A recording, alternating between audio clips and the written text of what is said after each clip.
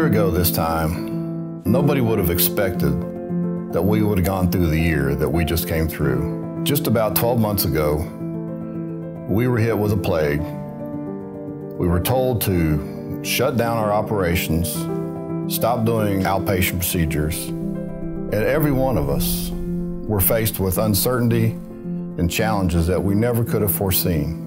And at that point, we really didn't have any idea what impact it would eventually have on us. Well, the expectation at the beginning of 2020 was that we would continue to grow as a small rural community hospital, a critical access hospital located in Knox County. Never anticipating that it would ever reach any place this far. Never expected to see it in our community. Eventually, COVID was rampant in rural America as well as it was the rest of the country. So as the pandemic began, we were a premise-based organization, and by that I mean most folks were working within the four walls of the organization. And many have continued, and I'm very grateful for that, but parts of the organization, including support staff, have moved into a remote model.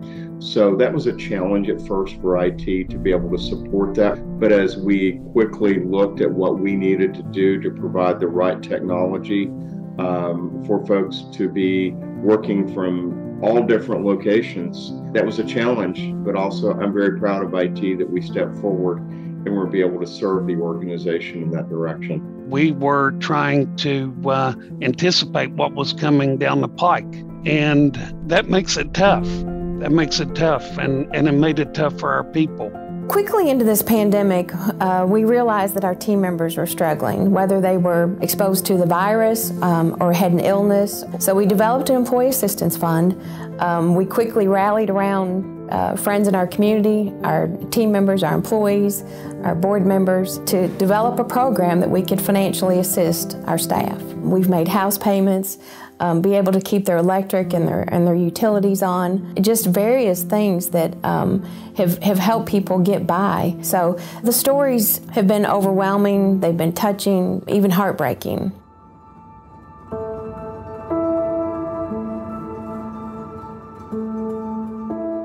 One of the unfortunate and very sad things for us was to lose one of our comrades. Bonnie Hall was an RN that worked with me over the 30 years. She took care of COVID patients. That's what we named our COVID unit, was our ICU unit. Everybody that works with COVID patients have a fear, even with all the proper PPE, that will you be next? Well, Bonnie come in with a little sinus infection, and it progressed. But God chose to take Bonnie home with him. So our Bonnie didn't survive the COVID. This is an extended family, and when somebody suffers and struggles, we all struggle. And so to lose one of our own family members was a huge blow to us all. She never minded coming to work and taking care of her patients. She was just that way. That was, like I said, the love of nursing. But God chose to take Bonnie home with him. Bonnie's main focus when she wasn't here was her grandchildren, and her daughter and Bonnie and the grandchildren spent many vacations on the beach. Bonnie's favorite place, I think, was the beach. She loved her patients, she loved their families, but her memory will remain here at ARH for many years through her coworkers and her patients that she took care of. And we loved Bonnie.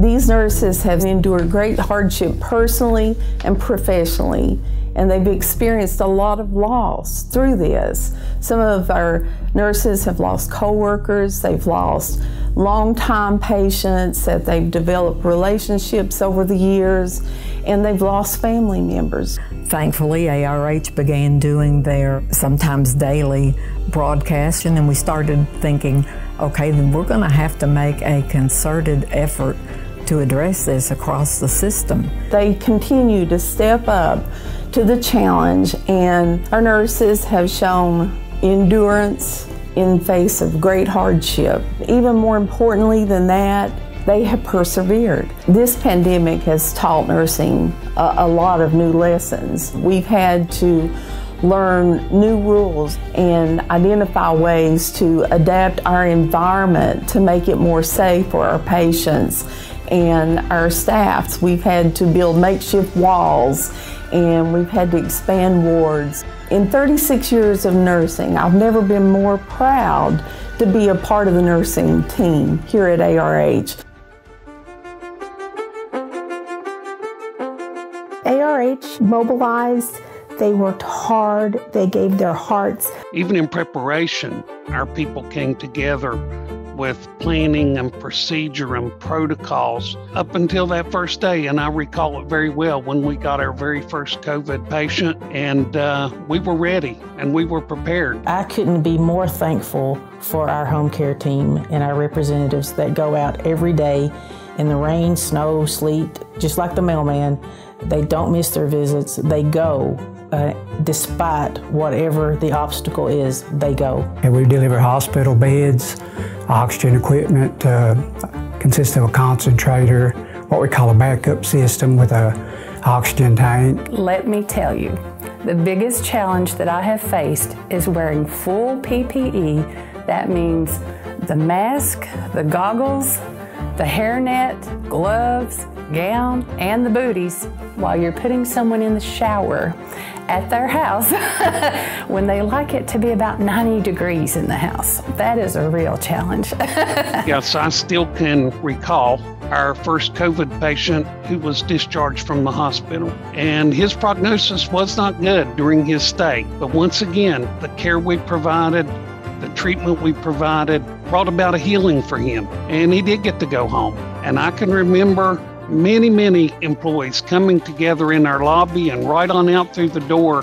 celebrating and cheering as that gentleman went home. It was a truly phenomenal experience.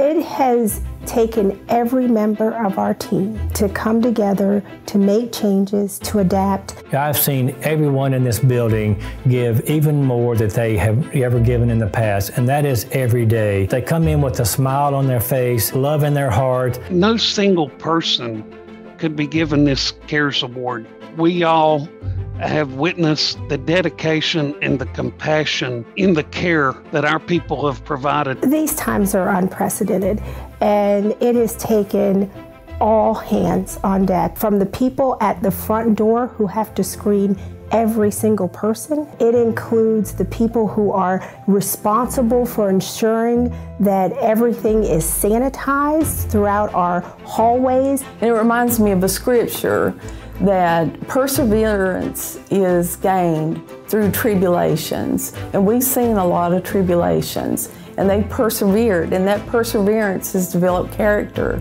And through that character, it has developed hope. And they have given us all hope. You know, I think this has been one of ARH's finest hours. This was one of the toughest things that we've ever been through, but we came together to help each other. And I think ARH should be proud of what we've done, and proud of our team members for coming together to help each other. I'm very proud of the efforts of all of you, and I have to say, in my limited travels during the pandemic, I have met with many of our community leaders who have expressed gratitude for the work that you have done, the service that you have provided, taking care of their communities and our communities. It's through all of your efforts and your teamwork that we have come through this as well as we have. From the bottom of my heart, I want to thank each and every member of the ARH team. So on behalf of our communities, our Board of Trustees, and all of our community CEOs, I want to thank each of our team members for all of their efforts this year. Thank you for giving even more every day for our organization. Thanks to all the ARH employees for giving even more. Thank you to all of the ARH team members for giving even more. Thank you to all of the ARH employees for giving even more.